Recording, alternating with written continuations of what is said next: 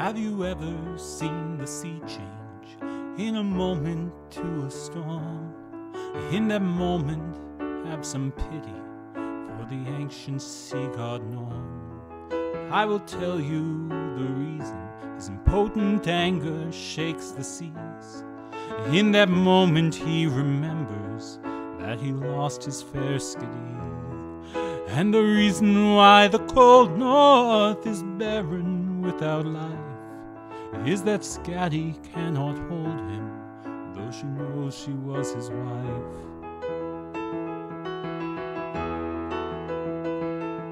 It was chance that made her love him, it was chance that they should meet. It all hung upon her fancy, it all hung upon his feet.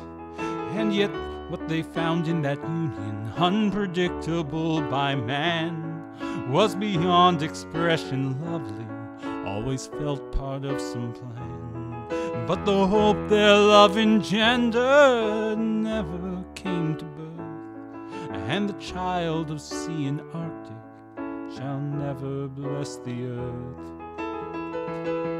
For Njord came to the Northland, Skadi knows that he tried, but to stay one place forever, well, he feels he would have died.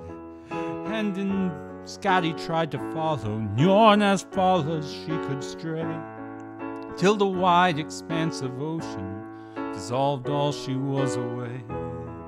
No one blamed them when they parted, it was practical for sure. But Asgard's haunted by the phantom of the child they never bore.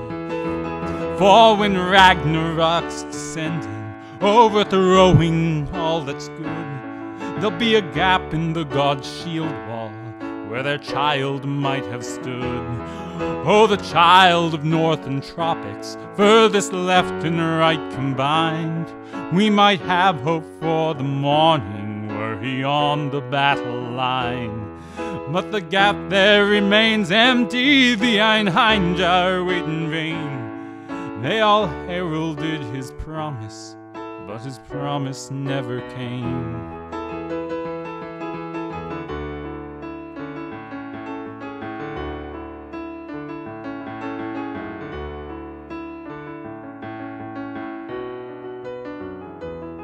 In the days when Njord was happy to have Skadi by his side, in the days when Skadi thrilled with joy to think she was his bride, could something then have saved them, or was there no hope at all?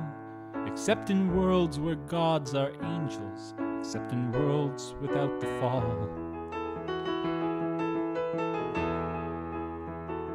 I think of this in my hotel room, the cheap clock says it's 2:30.